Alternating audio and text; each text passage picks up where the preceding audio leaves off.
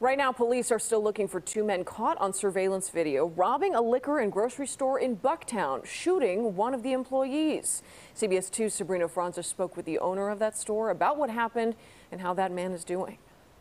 At last check, that 26-year-old employee was still recovering at Stroger Hospital. Surveillance video shows two robbers entering in the store, and despite the customers handing over their wallets, those robbers still shoot the employee.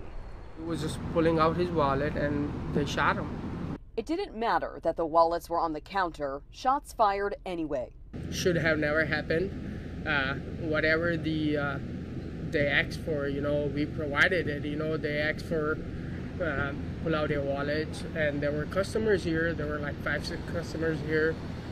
We just tried to give it to him. Diptash Patel has owned Bucktown Food and Liquor since 2017. This is the first time, he says, someone has been injured in his store.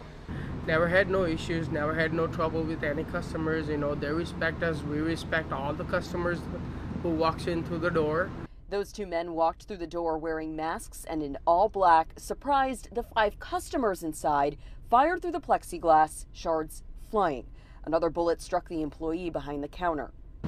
They just shot him. The store is right next to Alderman Laspada's office, who told CBS 2 in part, quote, "I'm shocked and angered by the shooting that happened. They've always been good neighbors to myself, our office, and our community." The alderman and staff at the store both calling for justice. I'm just feeling so sorry for him because I hope everything great goes well. All we want to continue serving the community.